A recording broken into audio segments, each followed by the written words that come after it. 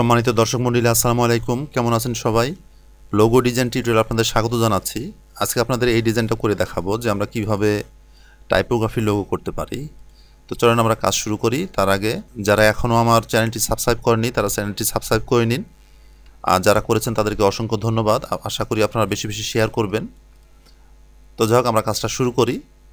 আমরা প্রথমে টেক্সটটা লিখে নিব, আর এর জন্য আমরা টুলবার থেকে টাইপ টুল নিলাম এবং আর্টবোর্ডের উপর জাস্ট ক্লিক করলাম। দেন লেখাটা ছোট মনে হচ্ছে, আমরা যদি বড় করতে চাই তাহলে রাইট বাটন ক্লিক করে আমরা সাইজটা একটু বড় করে নেব, তাহলেই হবে। এরপর আমরা লিখে দিলাম SME A। এরপরে শিফট অল্টা ধরে আমি এটা বড় করে নিলাম। তারপর আমরা একটা ফন্ট দিব। এটার আমি যে ফন্ট দিয়ে এটা এখানে করেছি সেটা ইথনোসেন্ট্রিক। আমরা যদি ETH এখানে লিখি তাহলে চলে আসবে, ET লিখতে চলে আসছে, দেখেন ইথনোসেন্ট্রিক। এটা আমি সিলেক্ট করলাম। দেন আমরা এখন ক্রিয়েট আউটলাইন করে নিব। সম্ভবত আমার ফেসবুক গ্রুপে কোনো এক ভাই জিজ্ঞেস করছিলেন যে ভাই আমরা ফন্ট কেন ক্রিয়েট আউটলাইন করি। আসলে ক্রিয়েট আউটলাইন যদি আমরা না করি তাহলে এখানে যে কাস্টমাইজ আমরা ফন্টটা করেছি, যেভাবে টাইপোগ্রাফি করেছি, এটা আমরা করতে পারবো না। এর জন্য আমাদের আসলে ফন্টটা ক্রিয়েট আউটলাইন করে নেওয়া উচিত। তো আমি রাইট বাটন ক্লিক করে ক্রিয়েট আউটলাইন করে ফেললাম, দেন আনগ্রুপ করে নিচ্ছি। এখন দেখেন আমরা স্টেপ বাই স্টেপ কাজ শুরু করি। আমরা এদিক থেকে শুরু করি। এর এখানে যে ত্রিভুজের মতো দেখা আছে, এটা কীভাবে আমরা তৈরি করব, তারপরে এটাকে কী করে এর এখানে যোগ করব, এইসব বিষয় শুনে আমরা প্রথমে শুরু করি। তো এটা করার জন্য আমাদের যা করণীয় সেটা হলো আমরা ডাইরেক্ট সিলেকশন টুল সিলেক্ট করলাম। দেন এই যে এখানে অ্যাঙ্কর পয়েন্টটা আছে দেখেন, ঠিক অ্যাঙ্কর পয়েন্টে ক্লিক করে আমি এই যে এর যে বাহুটা আছে, এই বাহু বরাবর আমি নিচে টেনে নিয়ে আসলাম, ঠিক এই মতো নিয়ে ছেড়ে দিলাম। দেন পাথফাইন্ডার অপশনে এসে আমি ডিভাইড করে ফেলছি। যেহেতু আমরা ডাইরেক্ট সিলেকশন টুলে আসি সেহেতু আনগ্রুপ করা দরকার নাই। আমি শুধুমাত্র এই দুটোকে সিলেক্ট করলাম। দেন আমি কিবোর্ড থেকে ডিলেটে 2বার চাপ দিলাম। এরপরে এখানে যে ত্রিভুজটা আমরা তৈরি করেছি, যে ত্রিভুজটা এখানে দেখা যাচ্ছে, এটা আমরা যেভাবে তৈরি করব সেটা হলো আমরা এখান থেকে পেন টুল নিব। পেন টুল নিয়ে ঠিক যখন আমরা অ্যাঙ্কর পয়েন্টের এই চিহ্নটা দেখতে পাবো তখনই আমরা ক্লিক করব। তবে খেয়াল রাখবেন এই সময় যেন আমাদের এই যে এটা যেন সিলেক্ট করা না থাকে, এভাবে ডিসিলেক্ট থাকে। আমি এখানে ক্লিক করলাম, এরপরে আমরা এখানে ক্লিক করলাম, তারপরে এখানে, এবং যেখান থেকে শুরু করেছিলাম সেখানে নিজে শেষ করলাম। এরপর এটাকে বোঝার জন্য একটু ভিন্ন কালার দিয়ে দিচ্ছি। যেহেতু কাজটা আমরা সব কিছু মাপের মধ্যে দিয়ে করব, সেহেতু এটা আমরা মাপের মধ্যে দিয়ে এটাকে, যে দূরত্ব এখানে দেখতে পাচ্ছেন যে দূরত্ব আছে, সেটা আমরা মাপের মধ্যে দিয়েই করব। আমি এইটাকে সিলেক্ট করলাম। সিলেক্ট করার পরে অবজেক্টে গেলাম, অবজেক্ট থেকে পাথ এবং অফসেট পাথ। এরপর আমরা প্রিভিউ করে নিব এবং আসলে কত দূরত্ব আমরা করতে চাই এটা আপনারা বুঝতে পারছেন যে আমরা এখান থেকে যদি 10 পিটি থাকে তাহলে এর অনুরূপে আরেকটা 10 পিটি বড় এ তৈরি হচ্ছে এবং সেটা এত বড় এই গ্যাপটা তৈরি হবে। আমরা যদি চাই যে এই গ্যাপটাই আমরা রাখবো তাহলে ওকে করে দিতে পারি, ঠিক এইভাবে। এরপরে শুধুমাত্র বোঝানোর জন্য আমি একটা ভিন্ন কালার দিয়ে দিচ্ছি। তার মানে অফসেট পাথ দিয়ে আমি যা করলাম সেটা হলো এর অনুরূপে আরেকটা এ তৈরি করলাম, কিন্তু সেটা 10 পিক্সেল বড়। আমি এটা আনগ্রুপ করে নিলাম, সব গ্রুপ হয়েছিল। এরপর আমার যে কাজটা হবে সেটা হলো 10 পিক্সেল বা 10 পিটি বড় এই এ দিয়ে আমি এই যে ত্রিভুজটা তৈরি করেছি এই ত্রিভুজকে মাইনাস করে দিব। তো এর আগে আপনারা বেশি বেশি দেখে আসছেন যে আমি মাইনাস ফন্ট করছি। তো দেখেন এখানে মাইনাস ফন্ট যদি করি তাহলে আমাদের যে আসল জিনিস সেটাই চলে গেছে এখান থেকে। কাজে এই ধরনের যদি আপনারা সমস্যায় পড়েন যে মাইনাস ফন্ট করে ফেলছেন কিন্তু এমন হয়ে গেছে, তাহলে আপনারা কন্ট্রোল জেড করে ব্যাকে ফিরে আসবেন, এসে মাইনাস ব্যাক করবেন। আসলে মাইনাস ফন্টের যেটা বিষয় সেটা হলো যে ফন্টে থাকবে সে মাইনাস হয়ে যাবে। তো এখানে ফ্রন্টে আছে সায়ান কালারটা, তো আমরা তো আসলে সায়ান কালারটা মাইনাস করতে চাই না, সেজন্য এখানে আসলে মাইনাস ফন্ট আমরা ব্যবহার করতে পারবো না। এখানে আমাদের ব্যবহার করতে হবে মাইনাস ব্যাক। তার মানে সোজা কথা হলো যে মাইনাস ফন্ট ব্যবহার করে যদি আপনার আসল কাজ না হয় তাহলে আপনি কন্ট্রোল জেড করে মাইনাস ব্যাক ব্যবহার করবেন, তাহলে হয়ে যাবে খুব সহজেই। তো আমি এটা করে ফেললাম। এরপরে আমরা এখান থেকে একটা বাহু নিব, দেখেন এখানে যোগ করা আছে সেটা নিব, আর বাহুটা নিশ্চয়ই একটা মাপের মধ্যেই নিতে হবে। এক্ষেত্রে আমি একটা রেক্ট্যাঙ্গেল নিলাম এবং এখানে এসের যে বাহুটা আছে আমি এটা নিলাম, এটাকে আমি শিপ ধরে নিয়ে চলে আসছে এখানে, সেট করে দিলাম, কালার দিয়ে দেখি কেমন হয়। হ্যাঁ, হয়ে যাচ্ছে। সরি, আমার এটা এই পর্যন্ত আসবে, এই পর্যন্ত, তাহলে এমন হবে। তাহলে এখন আমাদের যে কাজ হবে,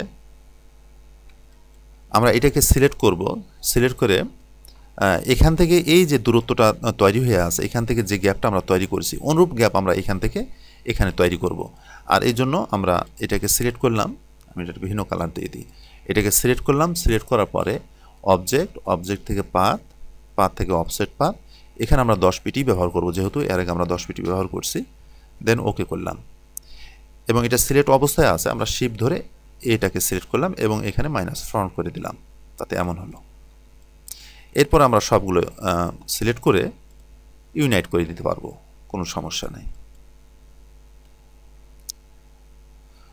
তো এখানে আমার গ্যাপটা চিকন ছিল, এখানে একটু মোটা হয়েছে, এটা সমস্যা না, আপনারা ওখানে অফসেট পাতে কম বেশি করে দিলে এটা হয়ে যাবে।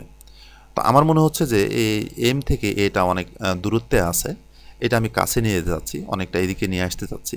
আর এটা আনার জন্য আমাদের যা করণীয় সেটা হলো আমার ডাইরেক্ট সিলেকশন টুল দিয়ে আমি সম্পূর্ণটা ধরে ফেললাম এইভাবে ড্র্যাগ করে। এরপরে আমি লেফট অ্যারো প্রেস করে আমি যতটুকু চাই আমি সরাই নিয়ে আসলাম। এরপর আপনারা একটা জিনিস এখানে লক্ষ্য করছেন কিনা জানি না, এই যে দেখেন এখানে কিন্তু আমার সেটিংসের ভুল হয়ে গেছে, দেখেন এখানে কম বেশি হয়ে আছে। তো এরকম যদি কম বেশি হয়ে যায় তাহলে এটাকে কি করে আমরা কারেকশন করব? এক্ষেত্রে যা করণীয় সেটা হলো, দেখেন এই যে অ্যাঙ্কর পয়েন্টটা আছে, এই অ্যাঙ্কর পয়েন্টটা সিলেক্ট করেন, এখানে দুইটা অ্যাঙ্কর পয়েন্ট আছে, নিচেরটা না, আমরা এটা সিলেক্ট করছি না, আমরা সিলেক্ট করছি এটা সিলেক্ট করে আমি কন্ট্রোল জেড করছি, আমি ভিতরেটা সিলেক্ট করে আমি এটাকে বাম দিকে নিয়ে চলে আসছি এভাবে।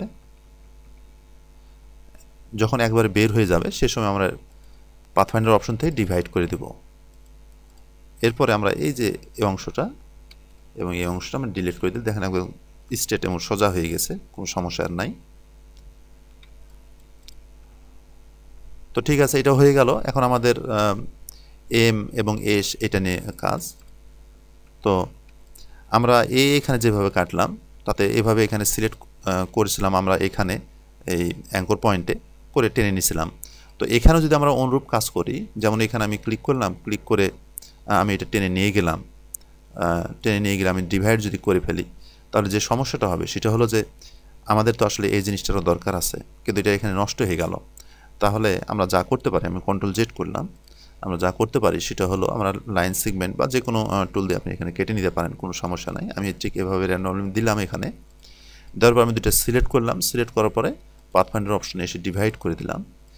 দেন আমরা এইটাকে সিলেক্ট করে আমরা টানবো, তাহলে আমাদের যে নিচের যে বাহুটা এটা আমাদের নষ্ট হলো না। এরপর আমরা এটাকে ডিভাইড করে ফেললাম, দেন আমাদের যে অপ্রয়োজনীয় অংশগুলো এটা আমরা ফেলে দেবো, ডিলিট করে দেবো, ঠিক এইভাবে।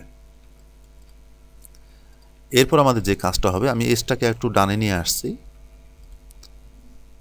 আমি জুম করে নিচ্ছি কন্ট্রোল প্লাস করে, দেন ডাইরেক্ট সিলেকশন টুল সিলেক্ট করে আমি এই পাথে ক্লিক করলাম এবং এটাকে রাইট অ্যারোতে আমি ডান দিকে নিয়ে আসছি, আমি এটা এই পর্যন্ত রাখলাম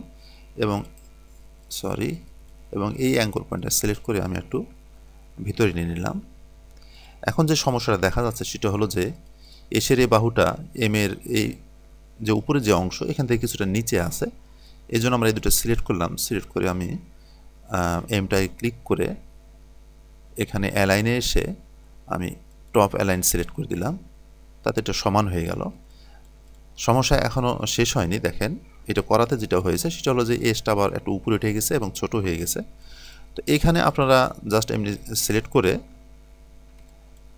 একটু টেনে নেবেন নিচের দিকে, এই এতটুকু টানলে যে ফন্টের যে রেশিও এটা নষ্ট হবে না।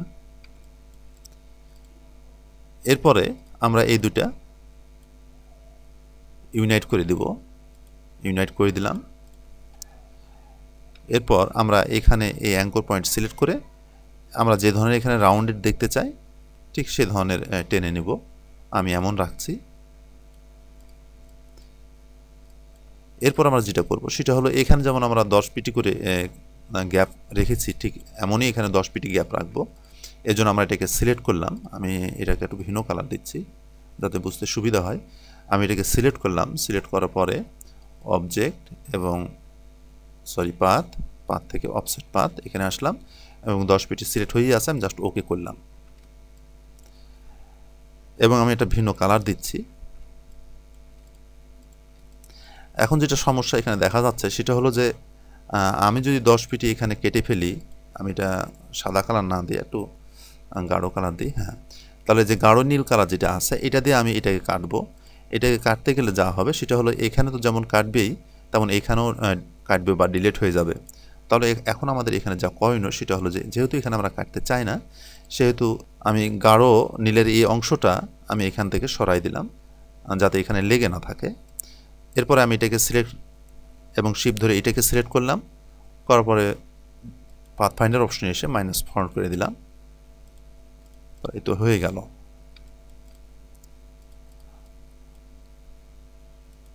তো আমাদের ডিজাইন করার পালা শেষ। এখন কালার অ্যাপ্লাই। কালার আপনারা যে কোনো কালার অ্যাপ্লাই করতে পারেন, সলিড কালারও ব্যবহার করতে পারেন, কোনো সমস্যা নাই। এখানে জাস্ট দেখানোর উদ্দেশ্যে আমি কালার অ্যাপ্লাই করছি। আমি এটা সিলেক্ট করে আইডোফার টুল দিয়ে আমি এখানে ক্লিক করলাম। এরপরে আমি টুলবার থেকে এখানে গ্রেডিয়েন্ট টুল আছে, গ্রেডিয়েন্ট টুল ব্যবহার করে আমি নিচ থেকে উপরে টানছি।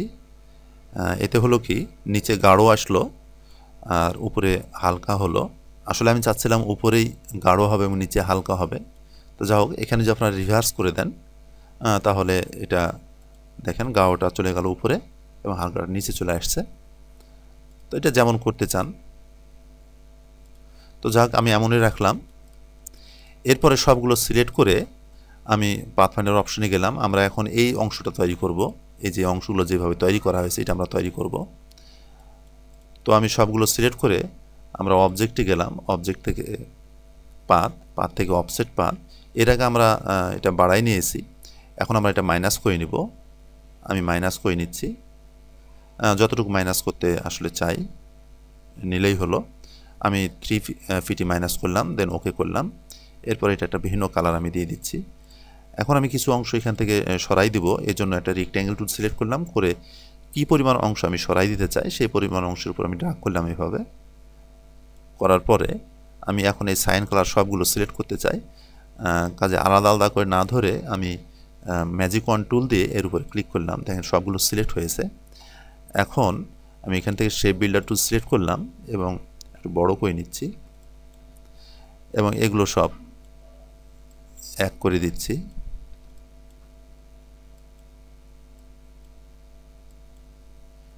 এখন আমি ডাইরেক্ট সিলেকশন টুল বা সিলেকশন টুলে যেতে পারি। এরপর বাইরে ক্লিক করলাম এবং এটাতে আমি ক্লিক করে এটা সরাই দিলাম। তাহলে আমাদের হয়ে গেল। এখন আমরা এই সাইন কালারটা সিলেক্ট করব। এই জন্য ম্যাজিক ওয়ান টুল দিয়ে আমি এখানে সিলেক্ট করলাম। এখানে ভিন্ন কোনো কালার ব্যবহার করা নাই, এই কালারটাই ব্যবহার করা আছে। শুধু এখানে আমি টুলবার থেকে গ্রেডিয়েন্ট টুলটা সিলেক্ট করে এটা আমি ঠিক করে নিচ্ছি। এখানে আমি যেটা করব সেটা হলো যে গাঢ় কালারটা থাকবে নিচে আর হালকা কালারটা থাকবে উপরে। তো আমার গাঢ় কালারটাই উপরে চলে গেছে এবং হালকাটা নিচে আছে। যা হোক, এটা সমস্যা নাই। আমি এখান থেকে শুধু রিভার্স যদি করে দিই তাহলে হয়ে যাবে। এই যে হয়ে গেছে। তো আপনারা যদি এভাবে রাখতে চান এভাবে রাখতে পারেন বা আরও এটাকে নাড়াচাড়া করতে পারেন। এগুলো সব গ্রুপ হয়ে আছে, আমি আনগ্রুপ করে দিচ্ছি এটা এবং এগুলো আমি সিলেক্ট করলাম। শিফট ধরে ধরে এখন সিলেক্ট করছি। এখন আর ম্যাজিক ওয়ান টুল ব্যবহার করা যাবে না।